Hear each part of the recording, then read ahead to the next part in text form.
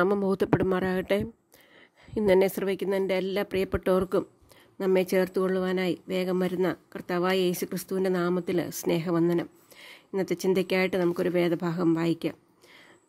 1 പത്രോസ് 5-ാം അധ്യായത്തിൻ്റെ 7 മുതലുള്ള വാക്യങ്ങൾ. അവൻ നിങ്ങൾക്കായി കരുതുന്നതാകിയാൽ നിങ്ങളുടെ സകല ചിന്താകുലവും അവൻ്റെ മേൽ ഇട്ടുകൊള്ളുവീൻ. നിർമ്മതരായിരിപ്പീൻ, ഉണർന്നിരിപ്പീൻ. നിങ്ങളുടെ പ്രതിയോഗിയായ പിശാച് അലർന്ന സിംഹം എന്ന പോലെ ആരെ വിഴുങ്ങേണ്ടു എന്ന് തിരിഞ്ഞ് ചുറ്റി നടക്കുന്നു. ലോകത്തിൽ നിങ്ങൾക്കുള്ള സഹോദരവർഗത്തിന് ആ കഷ്ടപ്പാടുകൾ തന്നെ പൂർത്തിയായി വരുന്നു എന്നറിഞ്ഞ് വിശ്വാസത്തിൽ സ്ഥിരമുള്ളവരായി അവനോട് എതിർത്ത് നിൽപ്പീൻ. എന്നാൽ അല്പകാലത്തേക്ക് കഷ്ടം സഹിക്കുന്ന നിങ്ങളെ ക്രിസ്തുവിൽ തൻ്റെ നിത്യതേജസ്സിനായി വിളിച്ചിരിക്കുന്ന സർവ്വകൃപാലുവായ ദൈവം തന്നെ യഥാസ്ഥാനപ്പെടുത്തി ഉറപ്പിച്ച് ശക്തീകരിക്കും. ബലം എന്നേക്കും അവനുള്ളത്. ആമേൻ. ഇവിടെ ഈ ദൈവത്തിൻ്റെ വചനത്തിൽ വളരെ വ്യക്തമായിട്ട് നമ്മളോടൊരു കാര്യം പറയുന്നുണ്ട്. അത് ദൈവം നമുക്ക് വേണ്ടി കരുതുന്നു. അങ്ങനെ ദൈവം നമുക്ക് വേണ്ടി കരുതുന്നു എന്നുള്ളത് കൊണ്ട് നമ്മുടെ സകല ചിന്താകുലോ അവൻ്റെ മേൽ ഇട്ടുകൊള്ളണം എന്നുള്ളത് ദൈവം ആഗ്രഹിക്കുന്നു. അങ്ങനെ ഇട്ടുകൊള്ളേണ്ടവരായ നമ്മെ സംബന്ധിച്ചിടത്തോളം ചില സ്വഭാവ വിശേഷതകളെക്കുറിച്ച് ഇവിടെ കാണുവാനായിട്ട് സാധിക്കും. ഒന്നാമതായി നിർമ്മതരായിരിക്കും. നമുക്കറിയാം, കർത്താവ് പറഞ്ഞിട്ടുണ്ട്, ഞാൻ വിശുദ്ധനാകിയാൽ നിങ്ങളും വിശുദ്ധരായിരിപ്പീൻ. അത് ദൈവത്തിൻ്റെ സ്വഭാവമാണ്. ആ സ്വഭാവം നമ്മളിൽ നിന്നും ദൈവം ആഗ്രഹിക്കുന്നുണ്ട്. അതുപോലെ ഉണർന്നിരിപ്പീൻ. നമ്മുടെ കർത്താവ് ഏത് സമയത്താണ് വരുന്നതെന്ന് നമുക്കറിയത്തില്ല. അതുപോലെ ഏത് സമയത്താണ് നമുക്ക് ടെംപ്റ്റേഷൻ ഉണ്ടാകുന്നതെന്ന് നമുക്കും അറിയത്തില്ല. അതുകൊണ്ട് ഏത് സമയത്തും ഉണർന്നിരിക്കേണ്ട ആവശ്യമുണ്ട്. അത് ദൈവം കർത്താവായ യേശു ക്രിസ്തു ഈ ലോകത്തിലായിരുന്ന സന്ദർഭത്തിൽ പത്രോസിനോട് പറഞ്ഞു, ഉണർന്നിരുന്ന് പ്രാർത്ഥിപ്പാൻ പറഞ്ഞു. എന്നാൽ ഉണർന്നിരിപ്പാനായിട്ട് ശിഷ്യന്മാർക്ക് കഴിഞ്ഞില്ല, പത്രോസിനും കഴിഞ്ഞില്ല. കർത്താവും വീണ്ടും പറഞ്ഞു അവരോട് ഉണർന്നിരിപ്പാൻ എന്ന് പറഞ്ഞു. അങ്ങനെ ഉണർന്നിരുന്ന് പ്രാർത്ഥിപ്പാൻ സാധിക്കാത്തതുകൊണ്ട് പത്രോസിന് കർത്താവിനെ തള്ളിപ്പറയേണ്ട ഒരവസ്ഥ വരെ വന്നു എന്ന് നമുക്ക് കാണുവാനായിട്ട് സാധിക്കും. അതുപോലെ ഇന്ന് കർത്താവായ യേശുക്രിസ്തു നമ്മളോട് പറയാണ്, നാം ഉണർന്നിരിക്കണം. കാരണം ഏത് സമയത്ത് നമ്മളെ വീഴിക്കുവാനായിട്ട് പിശാച് അലർന്ന സിംഹം എന്ന പോലെ ആരെ വിഴുങ്ങേണ്ടു എന്ന് തിരിഞ്ഞു ചുറ്റി നടക്കുന്നുണ്ട്. അതുകൊണ്ട് നാം ജീവിതത്തിൽ എപ്പോഴും ഈ കുടുക്കിൽ വീഴാതിരിപ്പാൻ, ശത്രുവിൻ്റെ കണിയിൽ നമ്മൾ വീണു പോകാതിരിക്കാനായിട്ട് നമ്മുടെ ജീവിതത്തിൽ ഉണർന്നിരുന്ന് പ്രാർത്ഥിക്കേണ്ടത് ആവശ്യമാണ് എന്നുള്ളത് മനസ്സിലാക്കുവാനായിട്ട് സാധിക്കും. മൂന്നാമതായിട്ട് നാം ഒരു കാര്യം അറിഞ്ഞിരിക്കണം. നമ്മൾക്ക് മാത്രമല്ല ഈ ലോകത്തിൽ കഷ്ടമുണ്ട്. ദൈവത്തിൻ്റെ മക്കളായതുകൊണ്ട് നമുക്ക് ഈ ലോകത്തിൽ കഷ്ടമുണ്ട് എന്നുള്ളത് നാം അറിഞ്ഞിരിക്കണം. നാലാമതായിട്ട് നാം വിശ്വാസത്തിൽ സ്ഥിരതയുള്ളവരായിട്ട് ജീവിക്കണം. നമ്മുടെ ജീവിതത്തിൽ വിശ്വാസം ആവശ്യമാണ്. വിശ്വാസം എന്നതോ ആശിക്കുന്നതിൻ്റെ ഉറപ്പും കാണാത്ത കാര്യങ്ങളുടെ നിശ്ചയവുമാണ്. അപ്പോൾ ആ കാണാത്ത കാര്യങ്ങളെക്കുറിച്ചുള്ള നിശ്ചയം, കർത്താവ് നമുക്ക് വേണ്ടി ജീവിക്കുന്നു, അവൻ നമുക്ക് വേണ്ടി ഉണ്ട്, അവൻ നമുക്ക് വേണ്ടി ഈ ലോകത്തിലേക്ക് വന്നു, ഇങ്ങനെയുള്ള കാര്യങ്ങൾ നാം വിശ്വസിക്കുന്നവരായിരിക്കണം. മാത്രമല്ല നമുക്കായിട്ട് കരുതുന്ന കർത്താവ് ഉള്ളതുകൊണ്ട് നമുക്കായിട്ട് കരുതുന്ന ഒരു കർത്താവിലുള്ള പൂർണ്ണ വിശ്വാസം നമ്മുടെ ജീവിതത്തിൽ ഉണ്ടാകണം എന്നുള്ളത് ദൈവം നമ്മളിൽ നിന്ന് ആഗ്രഹിക്കുന്നു. അങ്ങനെ നാം നമ്മുടെ കർത്താവിലുള്ള വിശ്വാസം നമ്മുടെ ജീവിതത്തിൽ ഉണ്ടാകുമ്പോൾ കർത്താവ് നമ്മളെ ഓരോ ദിവസങ്ങളും നമ്മളെ ഉറപ്പിച്ച് ശക്തീകരിക്കുന്നവനാണ്. മാത്രമല്ല നമ്മുടെ കർത്താവ് ബലമുള്ളവനാണെന്ന് മനസ്സിലാക്കുവാനായിട്ട് സാധിക്കും. നമുക്ക് വേണ്ടി കരുതുന്ന കർത്താവ് ആരാണെന്നുള്ളത് നാം അറിഞ്ഞിരിക്കേണ്ട ആവശ്യമുണ്ട്. നമ്മളെ സർവശക്തനാണ്, സർവ്വവ്യാപിയാണ്, സർവജ്ഞാനിയാണ്, നമ്മളെ സൃഷ്ടിച്ച കർത്താവാണ്. നമ്മളെ മാത്രമല്ല, ഈ മനുഷ്യരെ മാത്രമല്ല, ഈ ലോകത്തെയും അതിനുള്ളതിനെ എല്ലാം സൃഷ്ടിച്ച, ഒരു വാക്കാൽ സൃഷ്ടിച്ച കർത്താവാണ് എന്നുള്ളത് നാം അറിഞ്ഞിരിക്കണം. എന്നാൽ നമ്മളെ സൃഷ്ടിച്ചപ്പോൾ മറ്റുള്ളതെല്ലാ വസ്തുക്കളും വാക്കാൽ സൃഷ്ടിച്ചപ്പോൾ നമ്മെ തൻ്റെ സ്വരൂപത്തിൽ തൻ്റെ കൈകൊണ്ടാണ് നമ്മളെ സൃഷ്ടിച്ചതെന്ന് മനസ്സിലാക്കണം. അതുമാത്രമല്ല, ആ സ്നേഹവാനായ കർത്താവ് നമ്മളെ രക്ഷിക്കുന്നതിന് വേണ്ടി ഈ ലോകത്തിലേക്ക് വന്നു എന്നുള്ളത് നമുക്ക് മനസ്സിലാക്കേണ്ടതാണ്. നമുക്ക് 2 കൊരിന്ത്യർ 5-ാം അധ്യായത്തിൽ നാം വായിക്കുന്നുണ്ട്, പാപമറിയാത്തവനെ നാം അവനിൽ ദൈവത്തിൻ്റെ നീതിയാകേണ്ടതിന് അവൻ നമുക്ക് വേണ്ടി പാപമാക്കി. അതെ, ഈ ലോകത്തിലേക്ക് ഒരു മനുഷ്യനായിട്ട് അവൻ വന്നു, തന്നെത്താൻ താഴ്ത്തി മരണത്തോളം, ക്രൂശിലെ മരണത്തോളം തന്നെ അവൻ അനുസരണമുള്ളവനായിട്ട് തീർന്നു. സ്വർഗത്തിലെ സകല മഹിമയും മെടിഞ്ഞ് ഈ ലോകത്തിലൊരു മനുഷ്യനായി വന്നു. നമ്മൾക്ക് പകരമായിട്ട്, ക്രൂശിൽ നമ്മൾക്ക് പകരമായിട്ട് പാപമറിയാത്ത കർത്താവ് നമ്മൾക്ക് വേണ്ടി മരിച്ചു ഉയർത്തെഴുന്നേറ്റുന്ന അവൻ സ്വർഗത്തിൽ ജീവിക്കുകയാണ്. ആ കർത്താവിനെ രക്ഷകനായിട്ട് സ്വീകരിച്ചപ്പോൾ നാം ദൈവത്തിൻ്റെ മക്കളായിട്ട് തീർന്നു. ആ മക്കളോട് കർത്താവ് പറയാണ്, കർത്താവ് ഞാൻ നിനക്കായി കരുതുന്നു. അതുകൊണ്ട് ഈ ദൈവം, ഈ സ്നേഹവാനായ ദൈവം നമ്മളെ സൃഷ്ടിച്ചു എന്ന് മാത്രമല്ല, നമ്മളെ രക്ഷിച്ച ദൈവം നമ്മളോട് പറയുകയാണ്, നമുക്ക് കർത്താവ് കരുതുന്നു. അതുകൊണ്ട് നമ്മുടെ സകല ചിന്താകുലവും ഓരോ ദിവസവും ഇട്ടുകൊള്ളേണ്ടത് ആവശ്യമാണ്. എൻ്റെ മാതാവ് മിസ്സസ് ബേബി കുറിയാക്കോസ് പറയുമായിരുന്നു, തൻ്റെ ഭർത്താവ് അല്ലെങ്കിൽ എൻ്റെ അപ്പച്ചൻ മിസ്റ്റർ കെ വി കുറിയാക്കോസ് ജീവിച്ചിരുന്ന സന്ദർഭങ്ങളിൽ ഒരു ഭാരവും അമ്മച്ചിക്ക് ഉണ്ടായിരുന്നില്ല എന്നുള്ളത്. എങ്ങനെയെങ്കിലും അപ്പച്ചൻ കാര്യങ്ങൾ നടത്തും എന്നുള്ള ആ ധൈര്യം കാരണം ഞങ്ങൾ 8 മക്കളാണ് ഉണ്ടായിരുന്നു എന്നുള്ളതും അതിൽ 7 പെണ്ണാണ് ഉണ്ടായിരുന്നെങ്കിലും അമ്മച്ചി പറയുമായിരുന്നു, അപ്പച്ചനുള്ളിടത്തോളം കാലം ഭാരം എന്തെന്നുള്ളത് അറിഞ്ഞില്ല. കാരണം എങ്ങനെയെങ്കിലും അപ്പച്ചൻ നടത്തുമെന്നുള്ളത്. എന്നാൽ അപ്പച്ചൻ മരിച്ചു. അപ്പച്ചൻ താൻ പ്രിയം വെച്ച കർത്താവിൻ്റെ അടുക്കലെത്തി.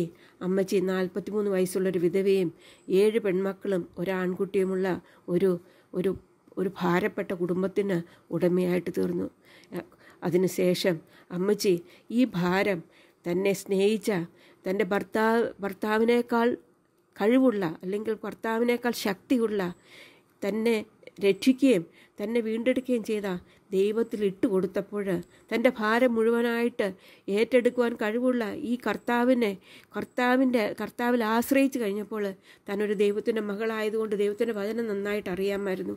എന്നാൽ ആ ദൈവത്തിൻ്റെ വചനത്തിൽ പൂർണ്ണമായിട്ട് വിശ്വസിക്കുകയും കർത്താവ് ഞങ്ങൾക്ക് വേണ്ടി കരുതുന്നവനാണെന്ന് മനസ്സിലാക്കിക്കൊണ്ട് ആ ദൈവത്തിൻ്റെ സകല ഭാരവും, തൻ്റേതായിട്ടുള്ള സകല ഭാരവും ആ ദൈവത്തിൽ അർപ്പിക്കുകയും ചെയ്ത് മുഖാന്തരമായിട്ട് ഭാരമില്ലാത്തവളായിട്ട് ജീവിക്കുവാൻ സാധിച്ചു എന്നുള്ളത് പറയുമായിരുന്നു. താൻ തൻ്റെ മക്കളുടെ 7-8 പേരുടെയും കാര്യങ്ങൾ നടത്തി, അവർക്ക് വേണ്ടിയുള്ള സകല കാര്യങ്ങളും നടത്തി, വീട്ടിലെ കാര്യങ്ങളെല്ലാം നടത്തുവാനുള്ള ശക്തി ലഭിച്ചത് ഈ അവൻ നിങ്ങൾക്കായി കരുതുന്നതാകിയാൽ തൻ്റെ സകല ചിന്താകുലം അവൻ്റെ മേലിട്ടുകൊള്ളുവിൻ എന്നുള്ള ആ കർത്താവിൽ പൂർണ്ണമായിട്ട് വിശ്വസിക്കുകയും അവനിൽ ആശ്രയിക്കുകയും ചെയ്ത് മുഖാന്തരമാണ് എന്നുള്ളത് ഞങ്ങളുടെ മക്കളായ ഞങ്ങളുടെ ജീവിതത്തിൻ്റെ സാക്ഷ്യമായിട്ടിരിക്കാനായിട്ട് ഇടയായിട്ട് തീർന്നു. പ്രിയ സഹോദരിമാരെ, നമ്മുടെ ജീവിതത്തോടുള്ള ബന്ധത്തിൽ, നമ്മുടെ ജീവിതത്തിൽ നമ്മൾ ഏത് പ്രയാസങ്ങൾ കൂടിയാണ് കടന്നു പോകുന്നത്, ഏത് ദുഃഖമാണ് നമ്മളെ അലട്ടിക്കൊണ്ടിരിക്കുന്നത്, അത് കണ്ണുനീരും ദുഃഖവും മാത്രമാണോ? ഏത് അവസ്ഥയിൽ നാം കടന്നുകൂടുകയാണെങ്കിലും, നമ്മുടെ ഏത് പ്രശ്നമാണെങ്കിലും, നമ്മൾക്കൊരിക്കലും അത് തീർക്കുവാൻ സാധിക്കാത്തൊരു പ്രശ്നമാണെങ്കിലും, നമ്മളെക്കൊണ്ട് കഴിവില്ലാത്തൊരു പ്രശ്നമാണെങ്കിലും, നമ്മുടെ പ്രശ്നം ആ കർത്താവിൽ ഇട്ടുകൊണ്ട് കഴിഞ്ഞാൽ അവൻ നമ്മൾക്കായി കരുതുന്നവനാണ്, അവൻ നമ്മളെ കൈവിടാത്തവനാണെന്ന് മനസ്സിലാക്കിക്കൊണ്ട് നമ്മുടെ ഭാരം കർത്താവിൽ ഇട്ടുകൊണ്ട് ജീവിപ്പാൻ കർത്താവ് നമ്മളെ സഹായിക്കട്ടെ. അങ്ങനെ നാം ജീവിച്ചാൽ നമ്മുടെ ജീവിതത്തിൽ ഭാരമില്ലാത്തവരായിട്ട്, വിശ്വാസമുള്ളവരായിട്ട്, നിർമ്മതരായിട്ട് ഉണർന്നിരിപ്പാൻ കർത്താവ് നമുക്ക് സാധിക്കും. അതിനായി കർത്താവ് നമ്മളെ സഹായിക്കട്ടെ. അവൻ്റെ വലിയ നാമം മഹത്വപ്പെടുമാറാകട്ടെ.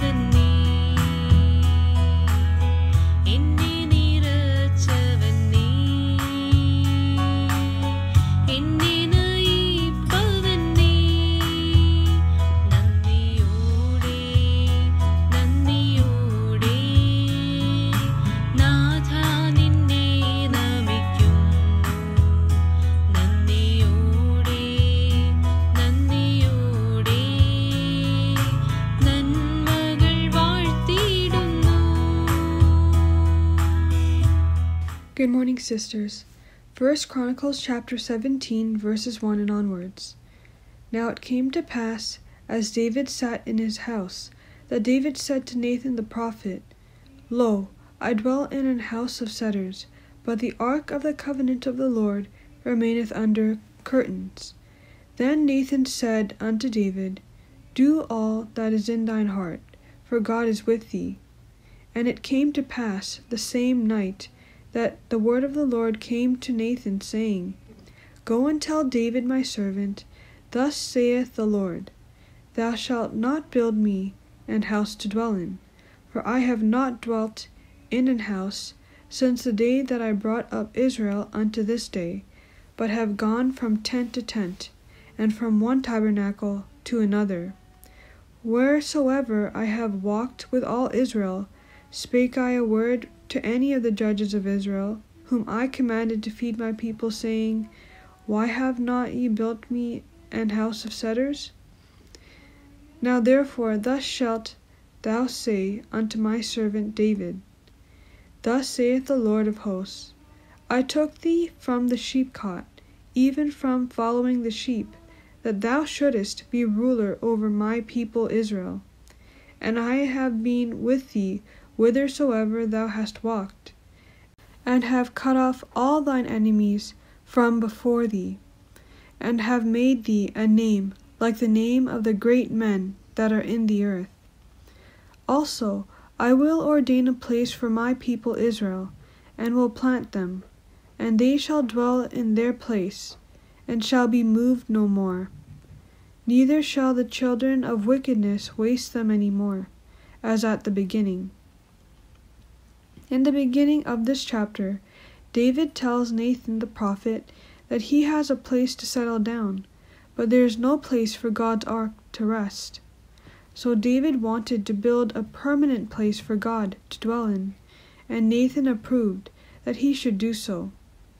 But God had a different plan in mind.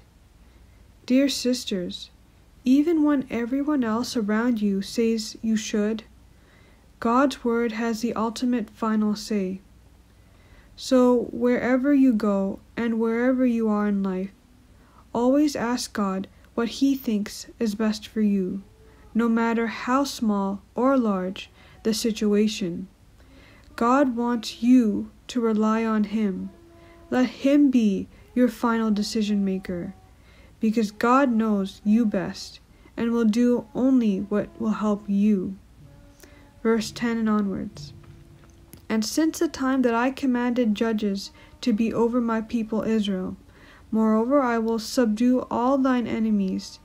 Furthermore, I tell thee that the Lord will build thee an house. And it shall come to pass, when thy days be expired, that thou must go to be with thy fathers, that I will raise up thy seed after thee, which shall be of thy sons, and I will establish his kingdom. He shall build me an house, and I will establish his throne forever. I will be his father, and he shall be my son. And I will not take my mercy away from him, as I took it from him that was before thee.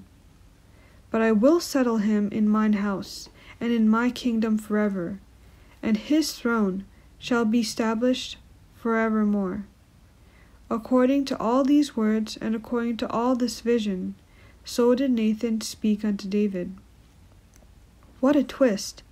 Instead of David building an house for God, God's plan is to establish David's lineage in God's kingdom by setting up his son's throne, and God even promises to not take away his mercy from him, like he did to the previous king, Saul. What does David do next?